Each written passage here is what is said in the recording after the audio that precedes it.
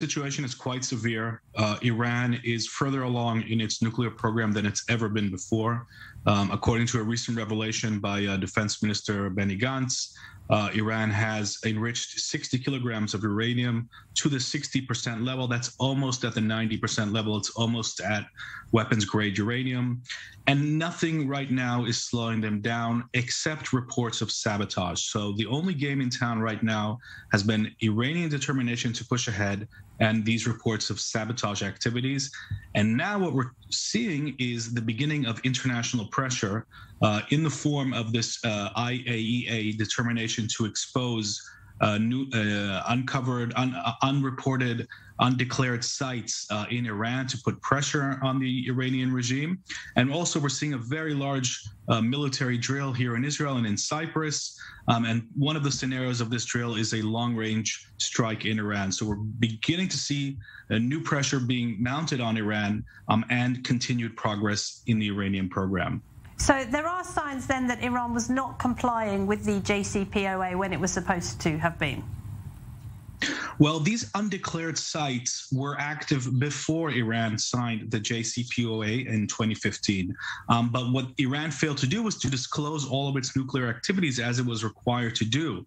And it hid those activities. And in fact, the IAEA became aware of these sites thanks to that Mossad raid on an atomic warehouse containing all of Iran's classified nuclear program information. During that very daring raid in 2018 in Tehran, Israel was able to analyze that information and isolate these undeclared sites, pass that information on to the IAEA, the UN nuclear watchdog. And then a year later, the IAEA began receiving access to those sites after Iran had tried to sanitize them. Nevertheless, the UN found evidence at some of those sites of old nuclear activities, and that is how we have reached the current situation with this diplomatic standoff between the UN and Iran. Right. Well, would we be better off with the deal then, so that there would be some kind of supervision, however flawed, of Iran's nuclear activities? It's a very good question. I think, we have to point to the fact that here in Israel, the defense establishment is actually divided over this question.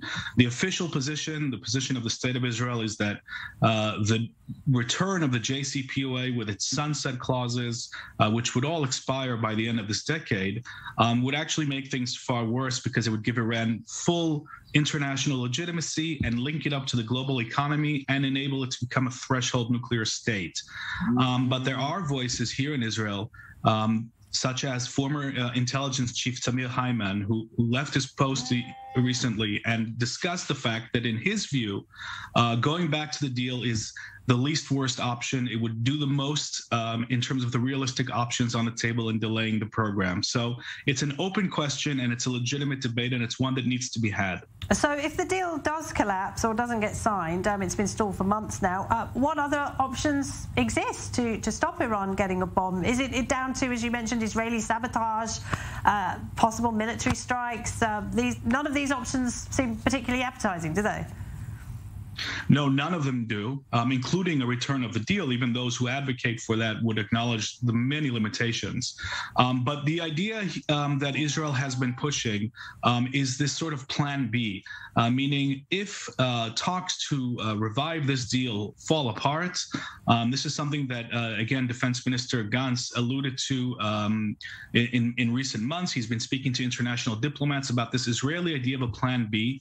And plan B is really moving forward with this combined pressure, economic pressure, intelligence, diplomatic pressure, power projection, and regional counterterrorism efforts in which Israel, the United States, and whichever sections of the international community can be recruited to this cause, and I would not be including Russia or China in this, unlike the 2015 situation, all of the countries that could cooperate would cooperate to pressure Iran and to make it clear to it that it would have to choose between being an acceptable state in the international community or its nuclear program. It could not have both. And that's the plan B that Israel is now promoting in its talks with the United States. Yaakov Lappin, thank you very much indeed.